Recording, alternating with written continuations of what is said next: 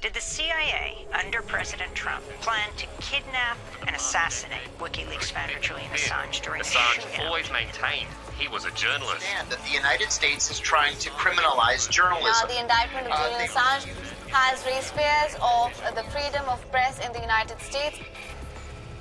Hello, I'm Richard Gisbert, and you're at The Listening Post, where we don't cover the news, we cover the way the news is covered. Here are some of the media angles we're examining this week. It's the kind of news story that WikiLeaks has been known to break, only it was about WikiLeaks, Julian Assange, and how far the CIA was willing to go to put the organization out of commission. Some senior Trump administration officials and CIA executives even discussed assassinating Assange. Facebook is under scrutiny yet again as a new PR initiative backfires. Translation is transformation, how literature changes as it moves from one language to another. And after 16 years of leading the country as its chancellor, yes, Angela is leaving. Germany is saying goodbye to Angela Merkel. It was like something straight out of a Bond film, not the one that premiered in cinemas this week, but a factual story, allegations of kidnapping and assassination plots discussed by American intelligence officials targeting WikiLeaks founder Julian Assange. On September 26th, Yahoo News dropped an explosive report based on interviews with more than 30 unnamed former U.S. intelligence sources detailing what it called the CIA's war on WikiLeaks, a Trump administration plan to silence the man and organization that unveiled some of the American government's most guarded secrets. The exposé rippled through the press freedom community because of its implications for more conventional journalists. But like so much of the Assange story, it has received nothing like the media coverage it deserves. With Assange's legal fate being decided in a British extradition hearing later this month, Yahoo's report could end up before the judge in the form of evidence. Our starting point this week is Washington.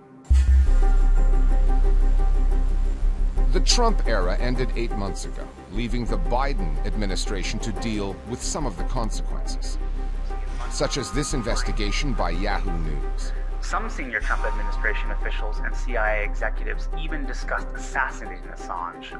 The 3 reporters involved say they interviewed dozens of former U.S. intelligence officials, all of them anonymous, who confirmed the CIA and the Trump White House repeatedly discussed the lengths they would go to get to the man, Julian Assange, and the organization, WikiLeaks, that have plagued the American government, its defense and military establishments, sectors that do so much of their work in secret. They claim to have interviewed more than 30 former US government officials, including 8 who spoke of scenarios such as a possible abduction of Julian Assange or even plots to kill him. They were concerned about possible plot for the Russians to break Julian Assange out of the Ecuadorian embassy. And some of the scenarios then did involve British assistance as well. And then also discussing a rendition operation against Julian Assange, something previously unknown, taking a plane and abducting him from the Ecuador embassy, bringing him back to the United States, potentially interrogating him in secret. And they redefined the organization as a hostile entity, language that Mike Pompeo used in his first public remarks as CIA director. WikiLeaks walks like a hostile intelligence service and talks like a hostile intelligence service. The Yahoo team reported the CIA stepped up its pursuit of Julian Assange under Donald Trump and was ordered to do so by its director at the time, Mike Pompeo. The U.S. government's war on WikiLeaks predated Trump's time in office, but the Obama administration had drawn a line. It faced what it called the New York Times problem. The perception that going after Assange and WikiLeaks amounted to an attack on more conventional news outlets. Yahoo reports that the Vault 7 story, which WikiLeaks broke in early 2017, changed the thinking. Because of what it revealed and because Pompeo and the intelligence operatives at the CIA's headquarters in Langley, Virginia, took the Vault 7 leak personally.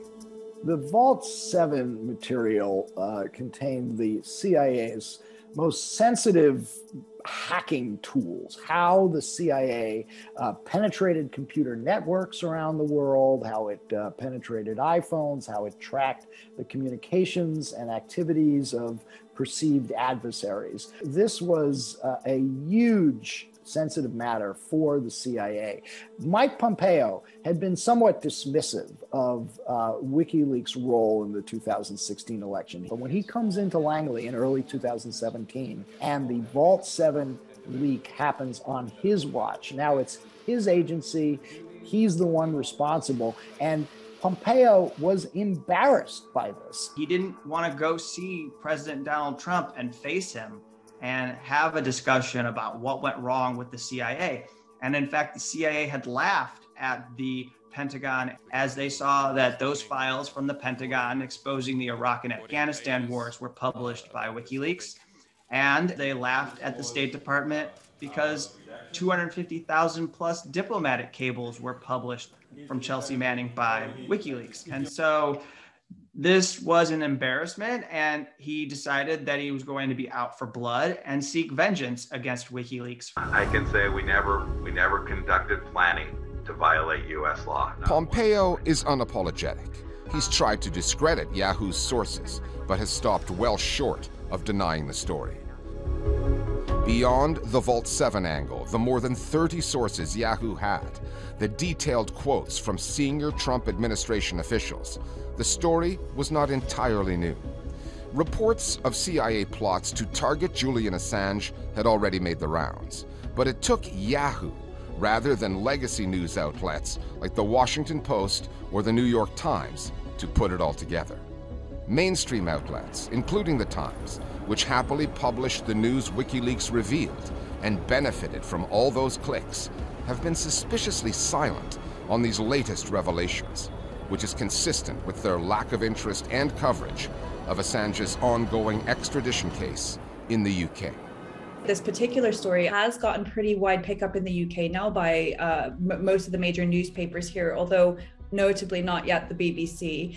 In the US, it seems to be getting less coverage. That maybe fits into a bit of a pattern. With Julian Assange's case, there is a public perception of him that is very unhelpful at times. And I think that has turned many people off. There has been a growing amount of coverage since the extradition proceedings started. And I think there is now growing consensus that there needs to be solidarity on the principles of this case, whether or not individuals decide that they feel Assange himself is worth defending.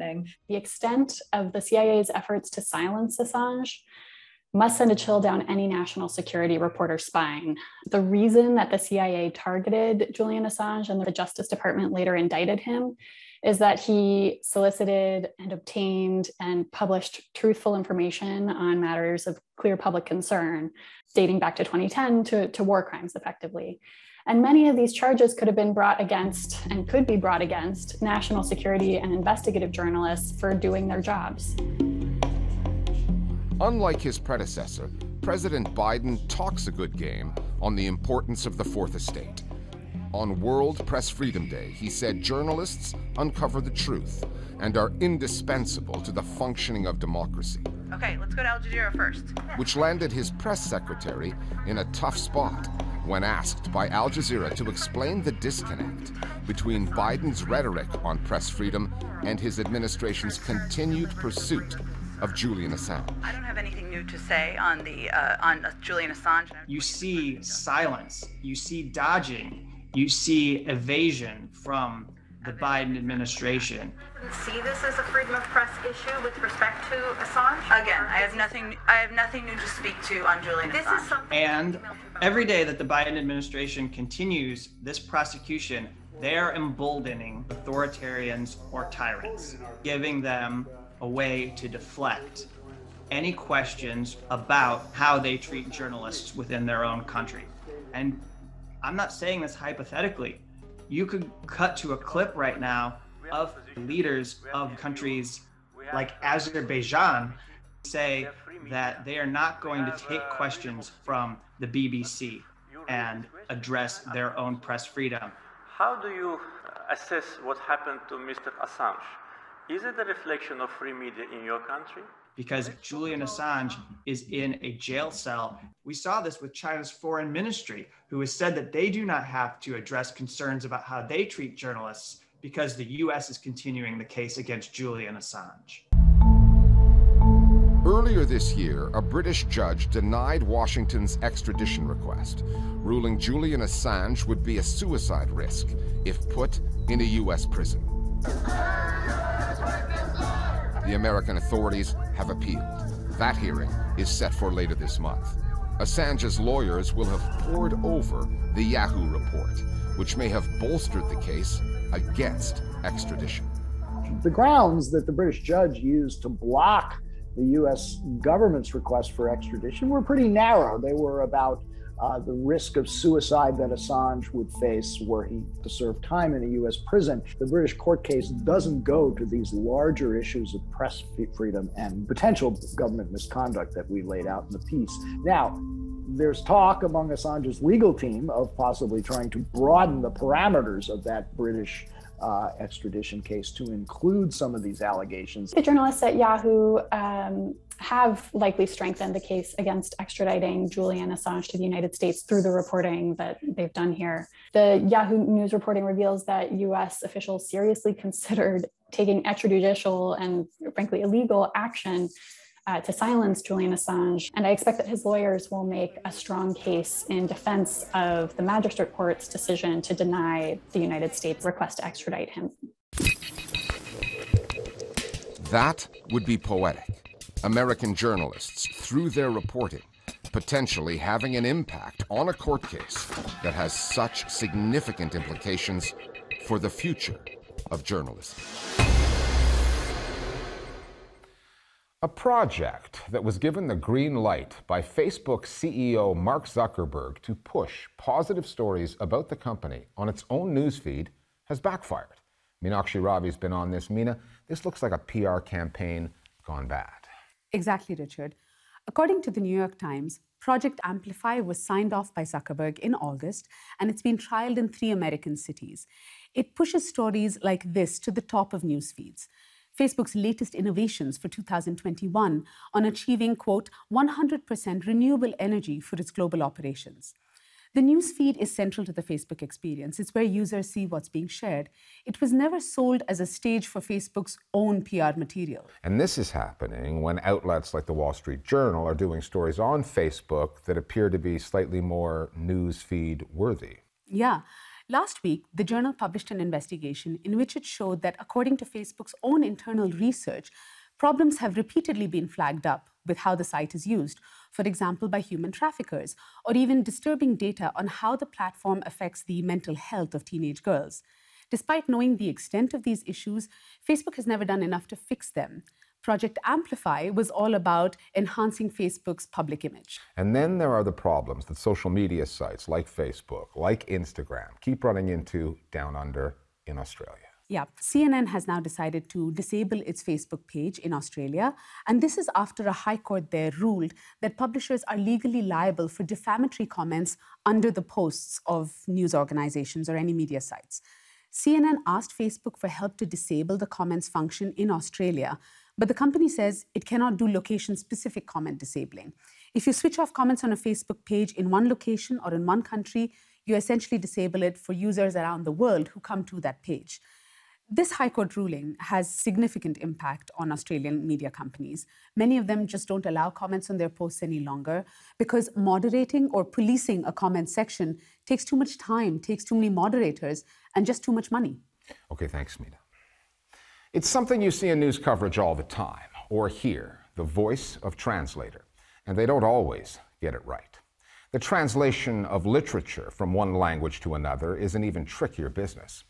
Literature is much more subtle than journalism. It's less direct, and languages come with particularities, audiences with their own cultures and expectations.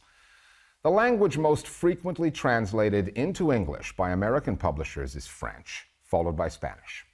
When it comes to Arabic and Persian, translations have been known to come up short, leading to cultural misunderstandings, the kind that reading the texts of the other are supposed to correct. In many cases, foreign language novels are selected for translation by publishers because they can help explain a country's politics or its current affairs. And when translators or editors fail in their jobs, context can be sacrificed and stereotypes can get reinforced. The Listening Post's Tarek Nafa now with a look at what gets lost in translation.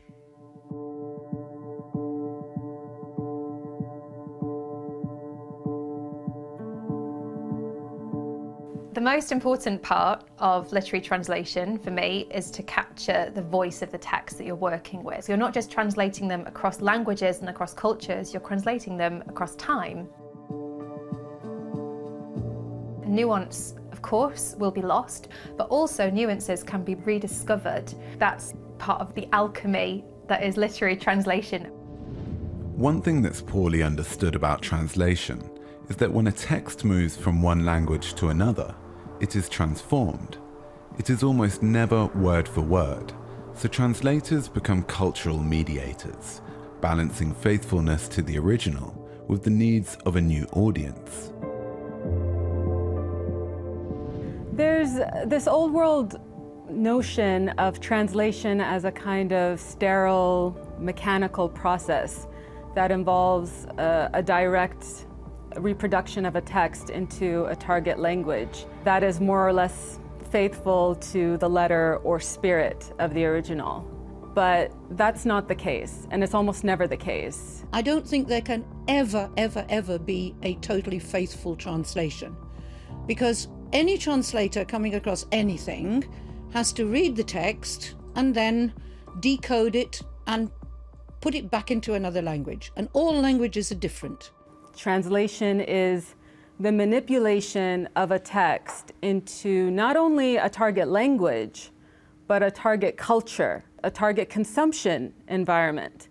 And consequently, this process will be impacted by power imbalances, by ideologies, by perceptions, preconceptions, misconceptions.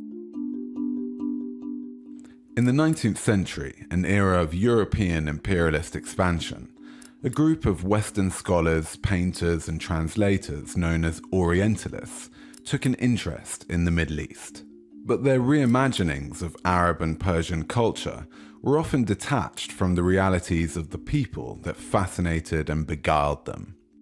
Richard Francis Burton was an archetypal Orientalist, an explorer, soldier, scholar, and spy who once smuggled himself into Mecca disguised as an Arab. Burton is also responsible for the translation of 1001 Nights and the Kama Sutra. Another Englishman, Edward Fitzgerald, took the poetry of Persian polymath Omar Khayyam and transformed it beyond recognition on its way into the Anglosphere. So you have this power dynamic where the Westerner basically feels as if they own us. And in a way, they really did own us. And our countries kind of became a playground for these Westerners to kind of run around in and find manuscripts and find texts, and they don't feel a responsibility to treat them fairly, or they don't see the culture that they're coming from as equal to them. And this is especially the case with Fitzgerald, who translated Khayyam. He did say, "It amuses me to take what liberties I like with these Persians, who really do need a little art to shape them." And that has been seen as one of the, in a sense, most offensive of the old colonial statements about translation.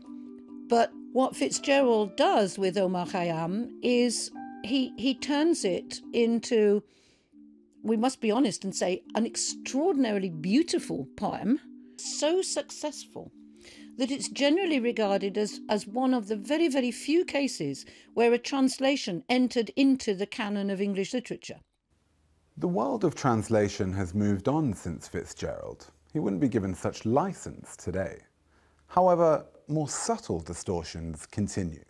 Publishers can play a role here by selecting or editing translated literature in a way that reinforces old stereotypes.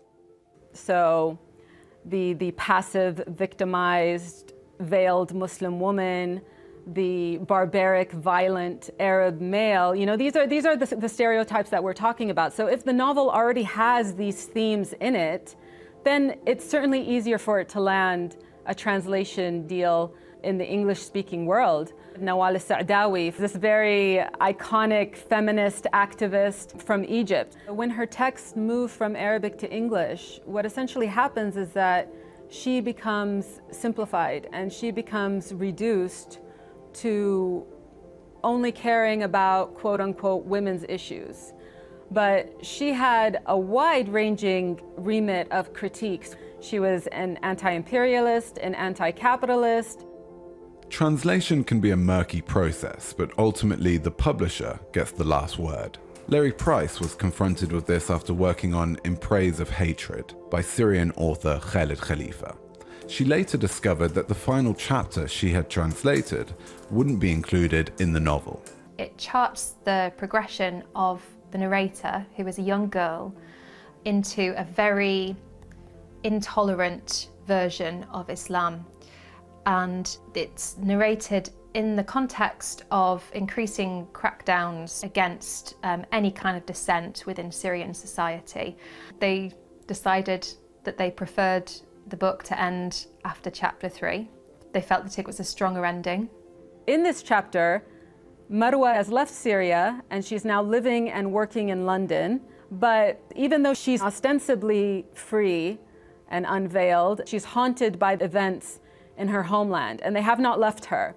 And so that ending was excised. The way that it reframes the story is consequential, because Marwa, the title character, does become this kind of stereotypical, veiled, secluded, oppressed female. And it's an image that is reinforced on the cover as well. And so the text is made to cater to that rather than disrupt those ideas or those expectations. Increasingly, translators are becoming more outspoken about their work. Persian poetics is the brainchild of translator Muhammad Ali Mujarradi. It's where he calls out the world-famous but mistranslated quotes of Persian Sufi poet Rumi. One of Rumi's most popular translated verses reads, "Out beyond ideas of wrongdoing and right-doing, there is a field. I'll meet you there." The original, according to Mujarradi, is closer to, "Beyond heresy and faith, there's another place we yearn for, what's in the midst of that desert plain." They kind of stripped away the Islam, again, stripped away the archaicism, and they took out the Rumi and they blended in this milieu that was existent in the 60s and 70s, this kind of vaguely Eastern Buddhism, Hinduism, Islam, kind of all mixed together with words like guru and mentor and things like that. These books have huge impacts on the way that things are perceived. When Islamophobes would say, oh, Islam is this, it's barbaric, it's evil, it's devoid of any deeper meaning, deeper truth, there's no beauty in Islam. When I would pull up people like Rumi, a lot of times they would say, well, Rumi doesn't count because he's not a Muslim. Translation has always been somewhat of an underappreciated art, with translators often consigned to the margins or remaining totally invisible. That's not the case anymore.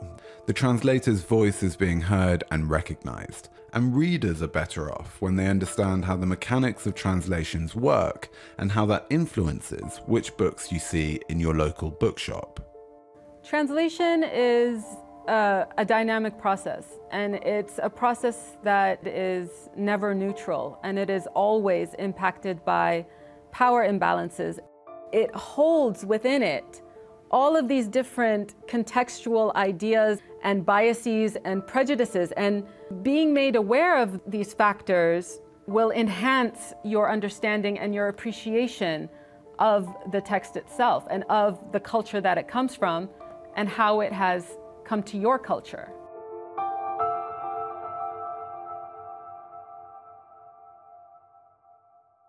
And finally, after 16 years in the job, Germany's first female chancellor, Angela Merkel, is leaving politics.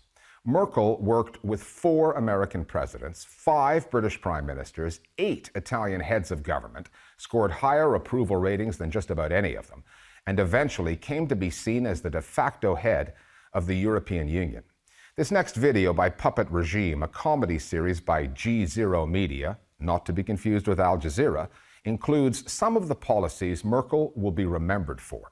like opening Germany's borders to 1 million Syrian refugees at a time when other countries were shutting theirs. You may recognize the music. It's a remix of a classic from another German powerhouse, Kraftwerk. We'll see you next time here at The Listening Post. 1, 2, 3, it's time to say goodbye. 4, 5, 6, I'm moving on to the next. 1, 2, 3, 4, 5, 6, 7. That's it, I'm done, I'm out, that's right. Yes, Angela is leaving. When the hits the fan, you'll miss me in your circles, cause no one handles crisis quite like Angela Merkel.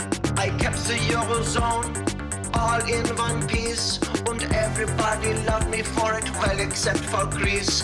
Then 1 million Syrians came, I said, yeah, this room, even though it had to push the neo-Nazi loons. Now all across Europa, they know my name. Yes, I guess I could have done a little more to help Ukraine. Still with me around, you were all a little spoiled. If things go wrong, once I'm gone, I'll feel some schadenfreude. 1, 2, 3, it's time to say goodbye. 4, 5, 6, I'm moving on to the next. 1, 2, 3, 4, 5, 6, 7. That's it, I'm done, I'm out, that's right. Yes, Angela is leaving.